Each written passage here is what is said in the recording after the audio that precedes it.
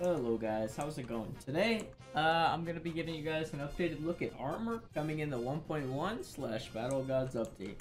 And to start off, I will show you guys just, all the armors we got. We have these four all Saiyan Saga. We have Vegeta, Raditz, Goku, and Piccolo. Simple. These two are non-Saga specific, of course. This is the Xenoverse 2 Time Patroller outfit. And this is the Xenoverse 2 Time Patroller jumpsuit. Not textured yet, of course. To start, I'll give you guys a look here. I'll use this one, because I haven't modified it at all. I'll get to these in a minute, by the way. To start, we have, all your, the gear score being 6.0 on this one. This is obviously just a template. But this one provides a better look, actually, since they all have separate stats per piece. And the stats being melee damage, defense, and ki power. Those, being the output stats, I like to call them. Where, it's like your punch damage, the damage you take. Or not damage you take, your damage reduction, essentially. Ratio kind of. And ki power here, So, and these are your normal stats.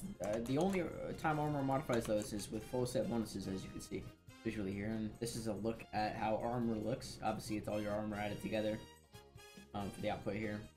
So, yeah. And on top of that, you have the enhancement system, which has been briefly covered before. But there's not been too much about it. Obviously, there's a command for it, so you can do enhanced melee damage. Or, sorry, melee. I always get the two confused.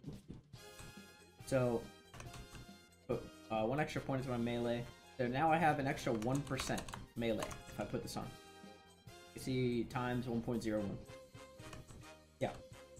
So mixing and matching sets is probably going to end up being what a lot of people do.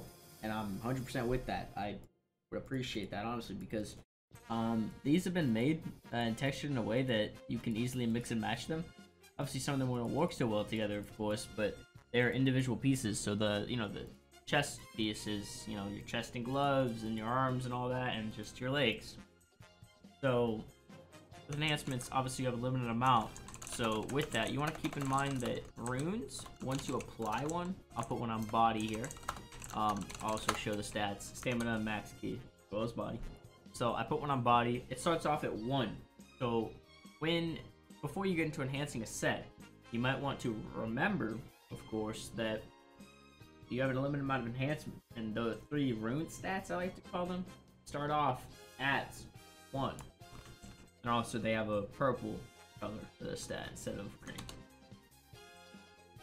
Okay. Now going into just leave. You guys have already seen full set bonus. Obviously it does this, and armor active just shows which piece you have on, so you can easily screen cap this and send this off to someone. Maybe I'll show stats here for the armor one day. We'll see though. Obviously, you can just hover over here and see them.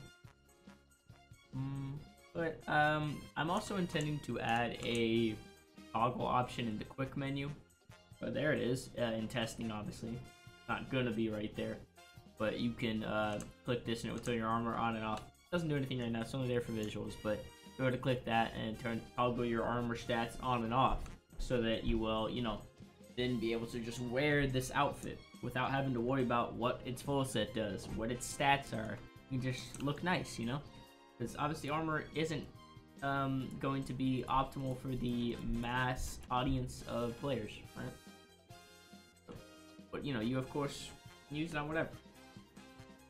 So I believe I've covered just about everything. They each have their own full set bonus, and obviously if I wear this, I don't have a full set, so none of that's gonna modify. And pretty low gear rating.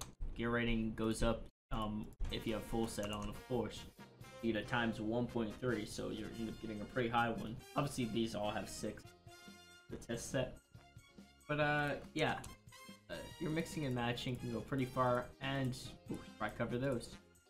These 3 sets over here are Post Boy, Badman, and Aloha. They are all just visual. They're just cosmetic, limited to the Battle of Gods release event. So, they won't be achievable much more after this event, because you know, it's just nice limited armor. You will be able to trade them. These cosmetics are not soulbound. It is worthwhile to mention that all of this armor is soulbound. So, you will not be able to give your armor to someone else. This for obvious reasons, really, you know. That's kind of goes without saying.